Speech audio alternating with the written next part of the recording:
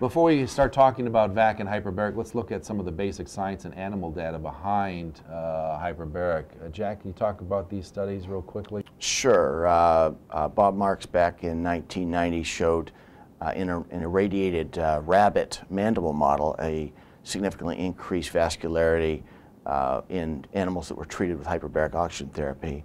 And then Gibson showed in mice implanted with Matrigel plugs also showed increased angiogenesis with hyperbaric oxygen therapy. Absolutely.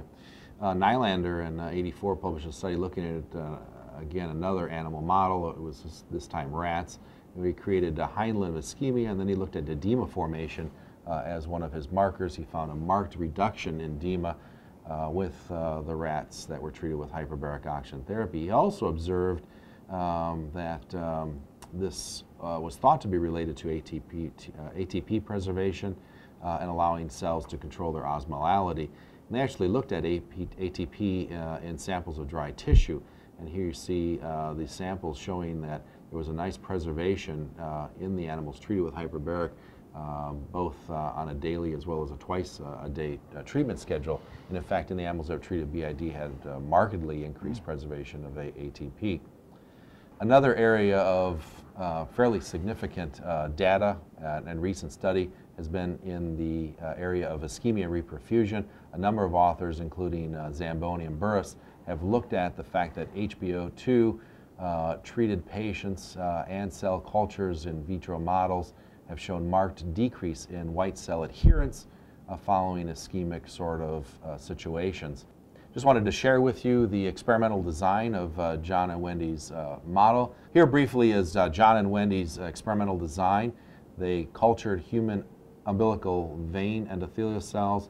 They then simulated an ischemia reperfusion injury by exposing these cell lines to hypoxia, hypoglycemia for 4 hours. They then treated one of the cell lines with hyperbaric and then placed them in a normoxic and normal glycemic environment. They then studied these cells and found that there was a marked reduction in VCAM1 expression in the cell line that was treated with hyperbaric oxygen therapy as opposed to the cell line that was not treated with hyperbaric. And in fact, the cell line that was treated with hyperbaric basically had no increase in VCAM1 expression compared to controls. In addition, they looked at growth factor expression, platelet-derived growth factor, and epidermal growth factor, and they looked at human dermal fibroblasts. And again, what you can see here is versus control, the group treated with hyperbaric had a marked increase in growth factor expression.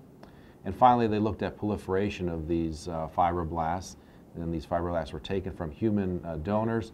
They then treated one cell line with hyperbaric and had a marked increase in proliferation of these fibroblasts versus control. Shifting gears and looking at some of the human data that supports the use of hyperbaric oxygen therapy. This is a paper that I published in 1997 following my fellowship. We created a burn model in human volunteers. The way we accomplished that is we offered enlisted folks in the military a day or two off, and they kindly extended their forearms to allow us to create this burn model. But in a very painless fashion, we raised a suction blister, then excised the dermis. Once we had exposure of the subdermis, we then irradiated that tissue with UV light. We then blinded the treatments of these groups. We divided the patients into a control group. They were treated at 8.57% oxygen at 2.4 atmospheres, and the hyperbaric group was obviously treated with 100% oxygen. We then looked at a number of wound healing parameters.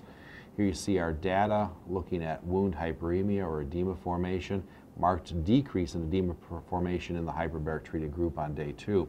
Looked at wound measurements. There was also statistically significant decrease in wound size on day 2 with the hyperbaric treated group. And here's the amount of exudate. You can see very nice difference in the hyperbaric group versus control at multiple days in the study. Here are our outcome data. You can see we reached statistically significant difference in wound size, hyperemia, and exudation. We did see a trend towards improvement in epithelialization, but did not reach statistical significance. Jack, there's some data looking at diabetic foot patients in the literature. This is one of the earlier studies by Baroni, and this was non-randomized, but I believe he used historical controls. Looked at 8 patients treated with hyperbarics and 10 controls that did not receive hyperbaric oxygen therapy, and showed statistically significant improvement in those that, in terms of the number that healed. 16 of 18 hyperbaric oxygen therapy treated patients healed, whereas only 1 out of the 10 control patients healed. Then Fagali had some very, very nice work that was recently posted. Now this paper is probably what Medicare based their decision on, at least one of the parameters of the Medicare based their decision on reimbursement for diabetic foot disease. It's a widely quoted article. This was a prospective randomized trial of 70 patients using hyperbaric oxygen therapy. In this comparison, 3 of the 35 patients in the treated group were amputated. That was 8.6% versus a much higher number, 33%, or 11 of 33 patients who did not receive hyperbaric oxygen therapy. And again, that study did show statistical significance.